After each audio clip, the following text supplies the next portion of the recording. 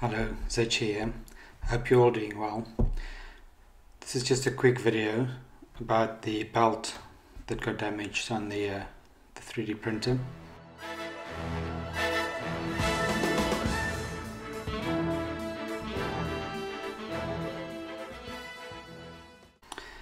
So what I did was I printed these little temperature guides. I just made these little things on Fusion 360 and I printed each one at the temperature that it states in there. So the first print I did was I just put some blue painter's tape on the bed and then printed directly on that. And the second test was printing on Kapton tape just to see if it will protect the bed, and then I printed one little test on at 260 directly on the belt to see what it does to the surface of the belt.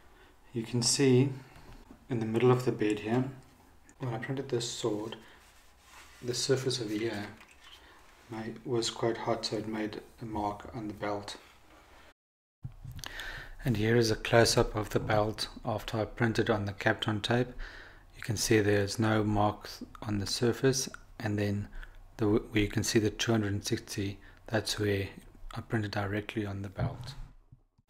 There are two things that you need to do to protect your belt when you're using a laser printer belt. First thing is to make sure that your vertical offset is correct, so that the nozzle isn't too close to the actual belt. And the second thing is put some Kapton tape or blue painter's tape on the surface to protect the belt. The painter's tape works as well, but it gets torn more easily. Hopefully by tomorrow I'll get a new belt through the post.